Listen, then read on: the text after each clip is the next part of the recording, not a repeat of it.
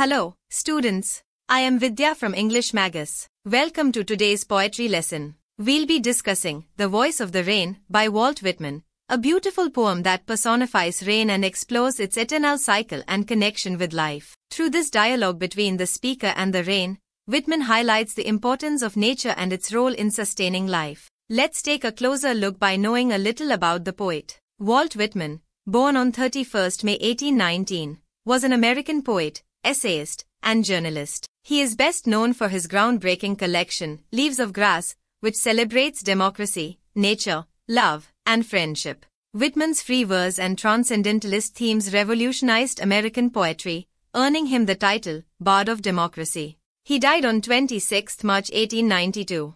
Before we discuss the poem, let's recite the poem. "And who art thou?" said I to the soft falling shower, which, strange to tell, gave me an answer, as here translated. "I am the poem of earth," said the voice of the rain.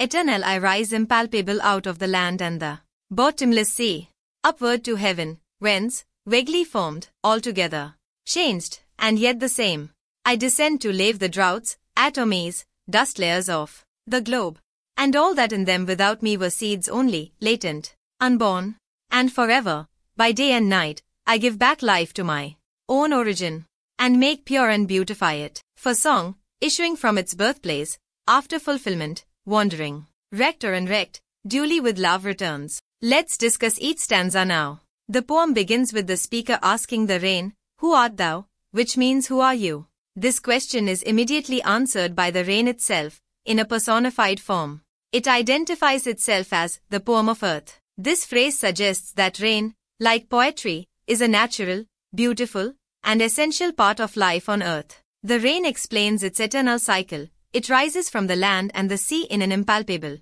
invisible form. The phrase, altogether changed, and yet the same, refers to the transformation of water vapor as it ascends to the sky and forms clouds. Though the form changes, it is still rain. In the second stanza, the rain continues its explanation, describing how it descends from the sky to lave the droughts, atomies, dust layers of the globe. In simpler terms, it cleanses and refreshes the earth, quenching dry lands and washing away dust. The rain helps life to grow, as seeds that would otherwise remain dormant are brought to life through its nurturing presence. This stanza emphasizes the role of rain as a life giver. Without rain, the seeds remain latent, unborn. It is through rain that the earth flourishes. Finally, the rain explains its eternal cycle. Forever, by day and night, I give back life to my own origin.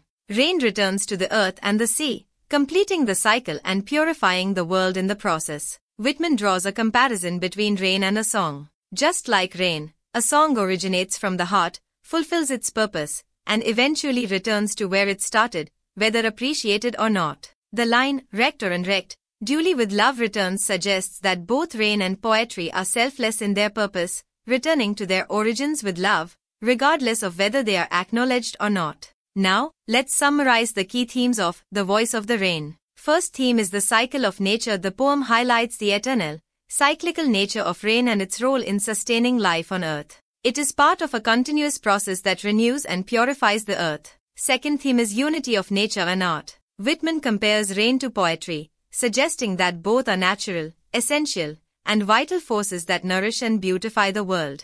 And the third theme is selfless fulfillment. Both rain and poetry fulfill their purposes and return to their origins, with or without recognition. This theme speaks to the idea of selfless giving in nature and art. The tone of the poem is calm and reverent. Through the voice of the rain, Whitman conveys a sense of awe for nature and its harmonious, never-ending cycle.